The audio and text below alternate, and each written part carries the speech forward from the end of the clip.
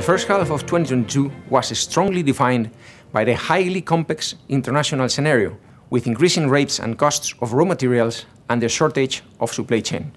In this complex context, this semester's result enhanced the importance of our model at Sacyr, which is predictable, recurring, and stable. In this model, revenues from P3 assets, the group's core activity, are directly linked to inflation, and this allows us to adequately face the unfavorable macroeconomic situation. Between January and June 2022, the company's EBITDA grew by 32%, up to 530 million, while revenues increased 20% and the business net income reached 42 million. As we have done in the past few years, our focus is on developing and managing P3 assets in our priority markets. In the first half of 2022, these assets contributed by 85% of the group's EBITDA, 300 basis points more than in 2021. Concessional assets are present. In 2022, these assets will distribute 180 million in dividends. P3 activities are also our main driver for growth in a model in which the engineering and infrastructures and services divisions allow us to have presence throughout the entire project cycle.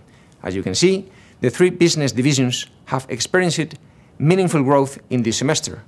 Concessions increased its EBITDA by 39%, engineering and infrastructures by 23%, and services by 4%.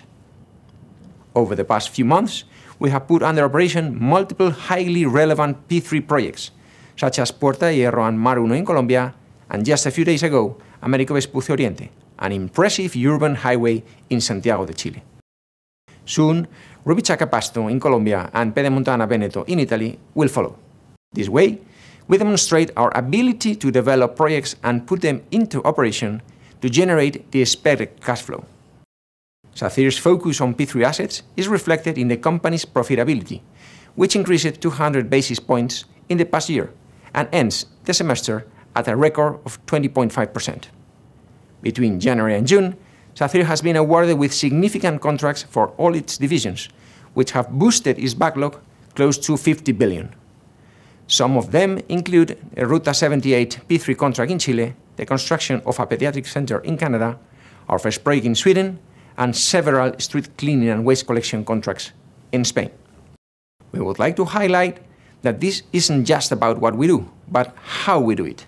In this sense, the rating agency Sustainalytics, which assesses ESG aspects based on sustainability criteria, has recently recognized us as the fourth most sustainable company in the construction sector internationally and the first in Spain.